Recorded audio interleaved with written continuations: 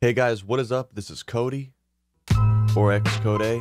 How's it going today? Before the video starts, I just want to say I got a haircut, and to not be so hard on me, okay? It's pretty short. I'm gonna take off the hat. Did you really think I got a haircut? Did you actually think so? That's a lot lamer than I had it in my mind, but either way, the second night of the trilogy of life stories of sleeping in my school for 3 days. If you haven't seen the first video, there'll be a link in the description and a card. I think up there, right? Pretty sure it's up there. And also, how's it going today? Thank you for spending the time out of your day to click on my video. Hopefully you'll enjoy. So very brief recap on the last story. There was a huge nor'easter in 2011 in my state that I live in, Connecticut. The power was out for a solid 2 weeks, and my high school was like a shelter for everybody who didn't have heat.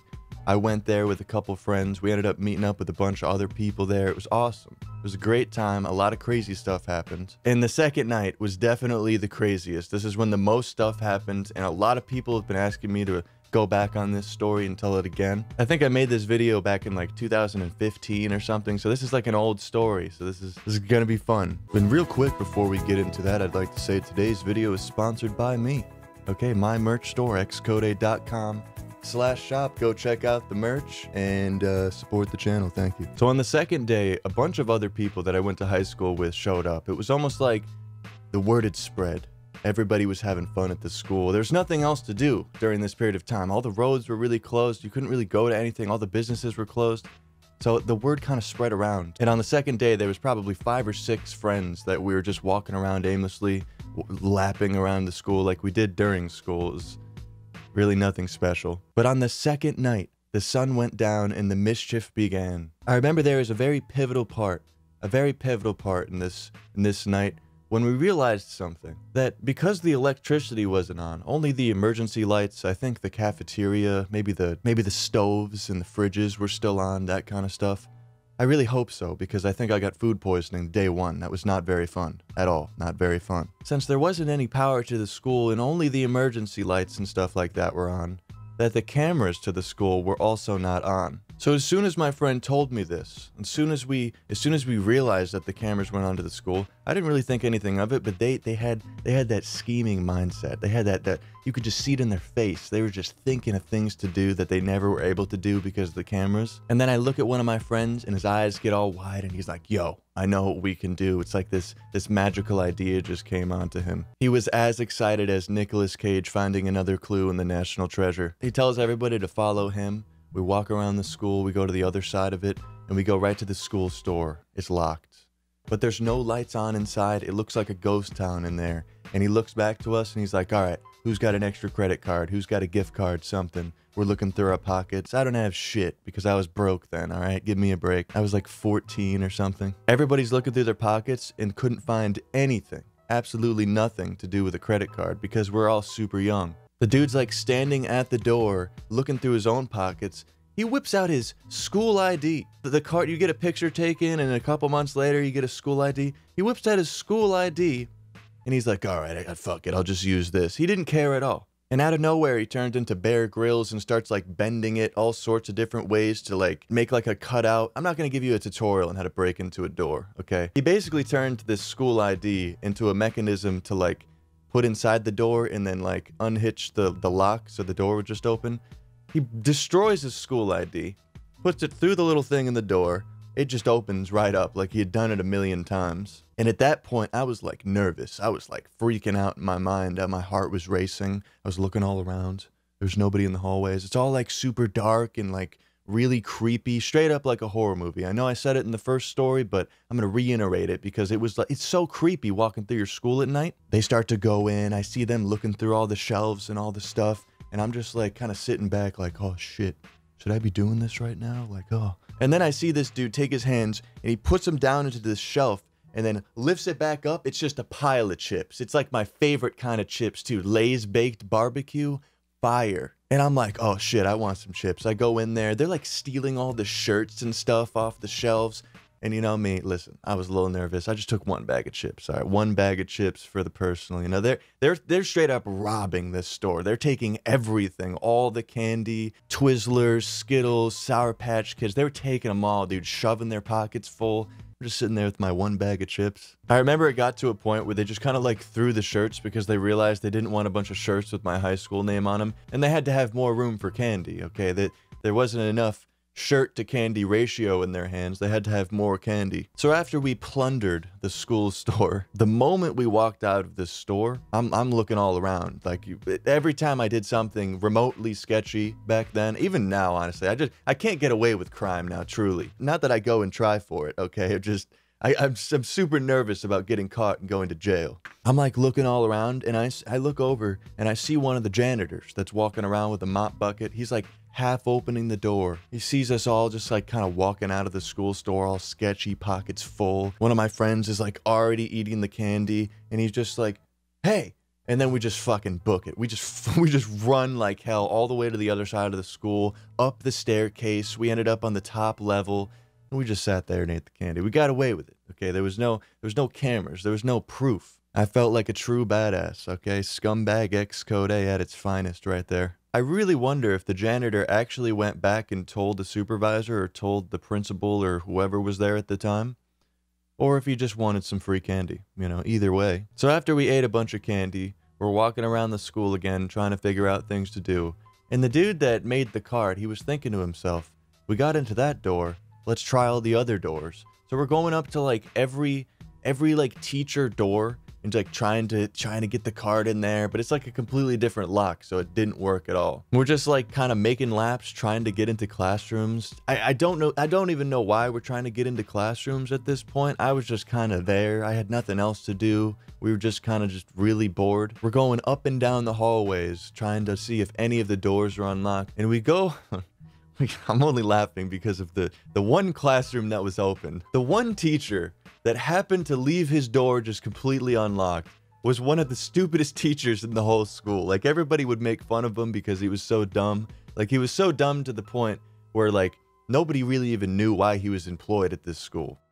So we go into this classroom. I'm, like, really scared at this point because the automatic lights turn on and everything. And like, oh shit, we're looking around. There's nobody. It's like probably 9, 10 o'clock at night. Everybody's basically sleeping in the school, so it was basically a ghost town. We get into this classroom, and I'm just kind of standing there. I'm not really doing anything. I'm just kind of like watching everybody go through everything. They're going through the teacher's desk. This dude finds video cameras up in the closet. He starts taking them out like, dude, we hit the jackpot. And I'm sitting there like, what the fuck have I gotten myself into? Holy shit. And now at the same time as he's putting these video cameras on the desk, going back for more, the dude going through the teacher's desk finds a key. And it doesn't look like a normal key. It's just like a weird looking key. And he's just like, yo, look what I found. What do you think this is to? And like, we're trying it on everything with a lock in the room. It's not working. And he's just like, ah, fuck it. And I guess he put it in his pocket. And after that, we really didn't find anything cool in the classroom. And everybody crowded around the desks where all these video cameras were sitting. And we kind of just like all agreed, like, this is pretty stupid. These video cameras are pretty old, number one. Number two, we couldn't even get some money for them because they probably got, the school like engraved into the side of the cameras. And let's not go to jail tonight. Like that was the general consensus. Like, let's not bring it this far. Let's not steal these from the school. So they put them back, they closed the closet, and we left the room. Now at this point, like I said, it was getting a little bit late. Half of the group kind of broke up. They went back with their families to go to sleep. And it was just me and 3 friends. And at this point, we're trying to find a spot to smoke weed. We're trying to find a spot to roll a joint. That was the first thing we had to do. We wanted to roll a joint and smoke weed. And now listen.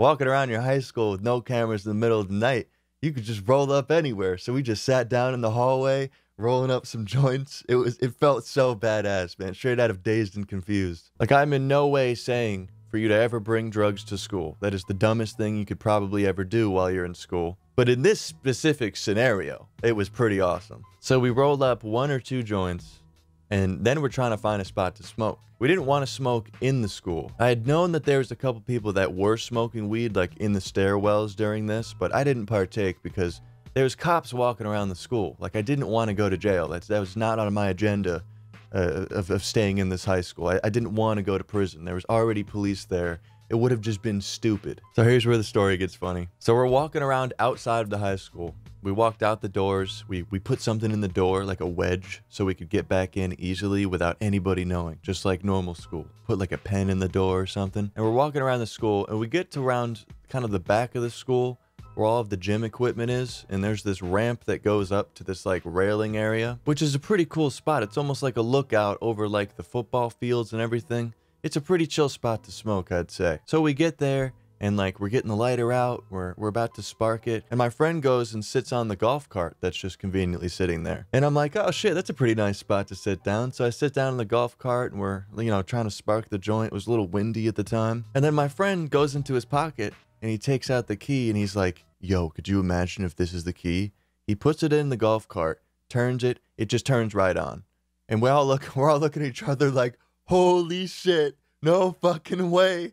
What are the chances of the one key we find in this fucking teacher's place, or the teacher's desk, is the key to the fucking golf cart to the school? The same golf cart the security guard used to ride around and go, hey, when he'd catch us going across the street. Holy shit, we were mind blown. This dude, where he throws it in reverse, he goes down the ramp. We ride over to the parking lot near the track field. I'm like really scared to even be on this thing. I'm like, me and my friend hop off, and it's just the one dude who found the key, and he's like doing donuts in the parking lot because there's slush everywhere. It was making so much noise. It was like 10 or 11 o'clock at night at this point. And after doing donuts for a little bit, he stopped it, turned it off, and we all went and sat in the middle of the parking lot and smoked the joint. I got fucking stony baloney as usual, like I did in high school. I still get blazed as hell. When I take 1 or 2 hits off a bowl, I'm fried. So as soon as the joint was done, the paranoia set in. I realized the situation that I was in. We had broken into a teacher's room, gone into their desk, stole the key out of it,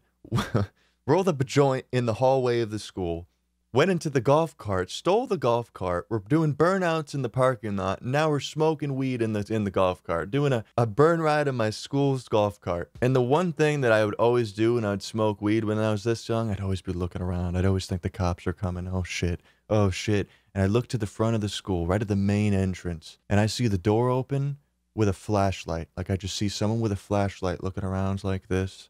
And I just freak the fuck out. I'm like, yo, look, what is that? What is that? My friend looks over, and he's like, yo, that's a cop. That's a fucking cop. And everybody fucking bugs out. We get out of the golf cart. My friend takes the key out. He fucking chucks it into the track field.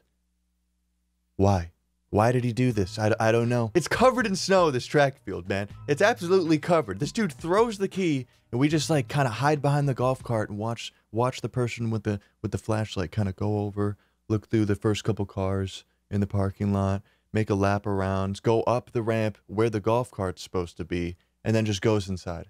Just goes inside like it's no big deal. I don't even think they realized it was gone, but like, dude, I was freaking the fuck out. And now at this point, we have a golf cart parked sideways in the middle of the parking lot without the key. The key is fucking gone. So we go into the track field. There's like fucking 2 feet of snow we gotta trudge through. It's up to our fucking knees. And we're just scrambling all over trying to find this fucking key that he threw. Luckily, I think the snow was a little bit lower in the actual track field, but the snowplow brought it up like right to the beginning of it, so we had to get through the mountain of snow. We're sitting there with like lighters and shit trying to light it up. It was terrible. After like 20 minutes of looking through the snow, we actually found the key. It was miraculous, a fucking miracle that we found the key. But we found the key, and at that point, I was done. I was pussying out. No time to go on the golf cart. Me and my friend made the person who took the golf cart bring it up in reverse back up to where it was. We followed him and everything, and I was terrified because we had to walk right past the main entrance of the school where I swear it was a police officer. I didn't really see like 100%, but who would be walking out there at the middle of the night with a flashlight? Like, it would look like a cop flashlight, so you could decide for yourself what that was. So as soon as we got the golf cart back into place, I was a little bit relaxed. Like at that point, I was like, all right, we made it. We're all good. Nothing's ever gonna happen. The cameras aren't even on to see us do that. We're all good. We're chilling. And at that point, it was getting real late. We were all stony baloney from the joint. So we decided to go back to our cots in the middle of the hallway and go to sleep for the night. That was beyond probably one of the craziest things I've ever done in my entire life. Don't be a jabroni like me. Make good decisions. Don't end up in prison. Don't end up in jail, in juvie, depending on what age you are. It's just I honestly can't believe myself that, talking about this. This is just borderline ridiculous. This is beyond ridiculous, actually. Smoking weed on my school's golf cart. What a banger, man. I remember when I made this video back in like 2014 or something, when my channel was like just getting some views. I think I had around maybe 75,000 subscribers. I remember at the end of the commentary, I pressed stopped on Audacity, and I was like, that's a banger. Like, that's one of the best stories I ever told. And hopefully you guys enjoyed it. And especially the people who have already heard it, hopefully you guys enjoyed the revamp. It's been really fun going back and telling my old stories, especially the ones that I had to delete. And hopefully you guys are enjoy it. I know there's some of you guys that have kind of been negative about it, like, bro, ran out of stories, Listen to me, man. I just want to go back and retell the stories. Like, one of the main reasons I was really sad about having to delete the videos, number one, like 80 million views gone. That sucked. But the main reason is because I wanted to look back on these stories in 20, 30 years when I can't remember the details and be like, holy shit, look at how much of a stupid, dumbass kid I was. And it sucks that they're all gone. So, it's cool to be able to remake them and have support from you guys. So I really appreciate you guys watching the videos and, getting positive tweets and Snapchats and stuff like that about it. It really does make my day. And also I want to say thank you to everybody who's been supporting me on Patreon. It means the world to me. Thank you for your support. Really helps me out. For $1 or $2 a month, you can support the channel and get access to the secret unlisted videos on my Patreon page. Link in the description for more information. Thank you for spending the time out of your day to watch my video. I really do appreciate it. Leave a like on the video if you guys enjoyed. Subscribe for more. Put the bell on so you get notified every time I upload. Have yourself a snazzy day. Stay high, stay lifted, and stay snazzy. Peace.